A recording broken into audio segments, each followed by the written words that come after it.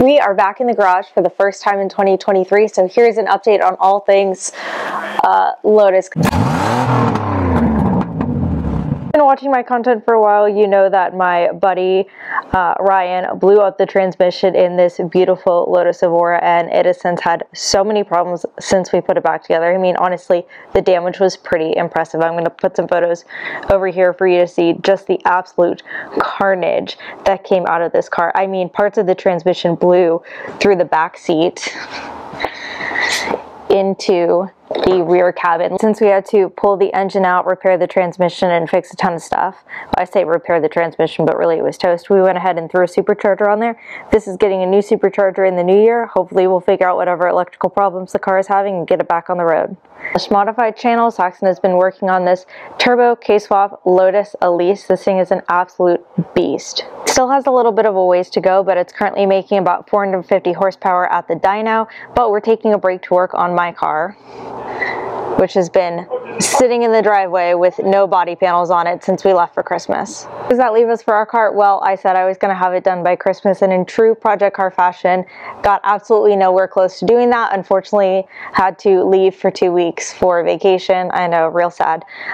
So tonight we are going to try and at least get some of the panels sprayed so that we can see what the paint is going to look like, and maybe get it done before I leave for the Scottsdale auction.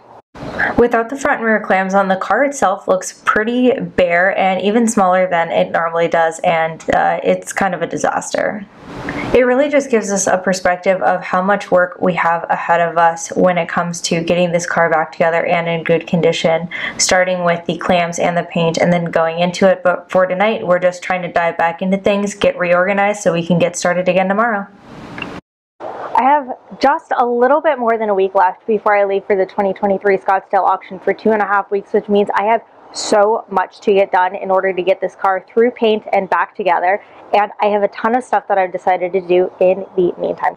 So we have to get my 2 main clams painted, all of my accessories and my smaller miscellaneous parts. Of course, while I'm in here and already have the rear clam off, I want to go ahead and put on the new aftermarket exhaust that we've got going on to it, as well as the rear diffuser panel delete. And when we bought the Lamborghini project car, it came with this carbon wing, which looked ridiculous on that car because of the proportions, but actually follows the body line of the Lotus Elise pretty well. So we're going to get this cleaned up. If you thought that I was done with paint prep beforehand, well, we still have many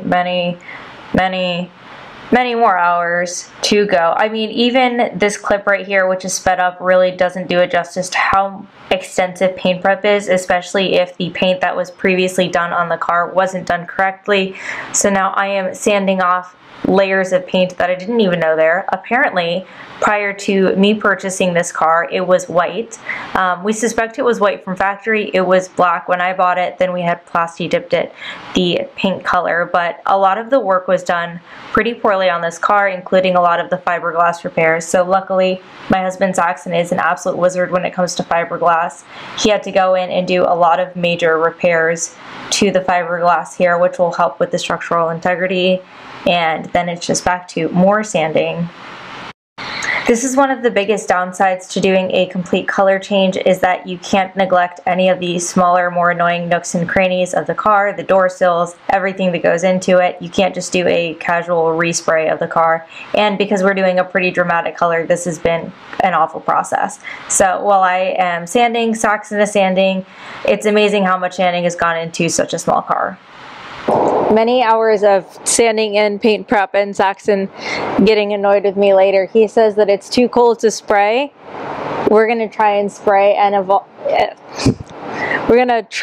avoid something called solvent pop between layers by waiting extra long between the primer and base coats and clear coat. We don't know if it's going to make it work, but luckily we're just going to spray these smaller parts today. My access panels, whatever this cowl part is technically called, and my hardtop. Once the sanding is done, we blow out the garage and go ahead and mask off any area that we don't want to get paint on. This can be a pretty annoying process, and then after that you go ahead and degrease it 2 or 3 times.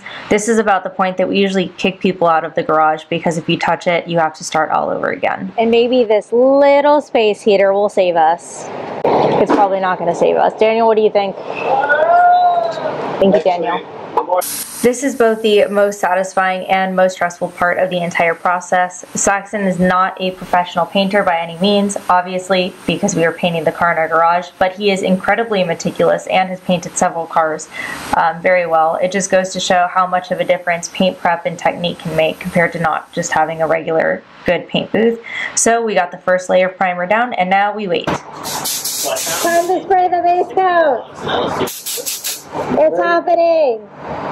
The moment that I've been anxiously awaiting, and honestly after the first layer I hated the color. I couldn't stand the way that it looked. It looked very thin and Tiffany blue, but after the second coat it turned out this beautiful Porsche Peppermint Green, and now we sit and wait until tomorrow and hopefully get started on the front and rear clams.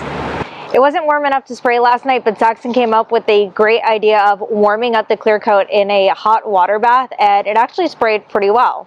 The weather's a little bit warmer today, so we set all of the parts outside in the sun to help them cure. Can we just admire this reflection for a second though? This has not been color sanded or buffed or anything. This is just the car fresh out of paint from last night.